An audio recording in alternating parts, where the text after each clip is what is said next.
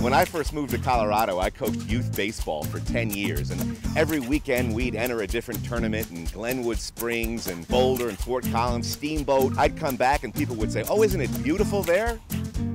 All I saw was the inside of a dugout, a dirt infield. When the kids were a little older, it got to a point that I would actually stop in our team huddle before every game would begin and make the kids look around. Can you believe how lucky we are that we live here? Now let's go play ball and have fun.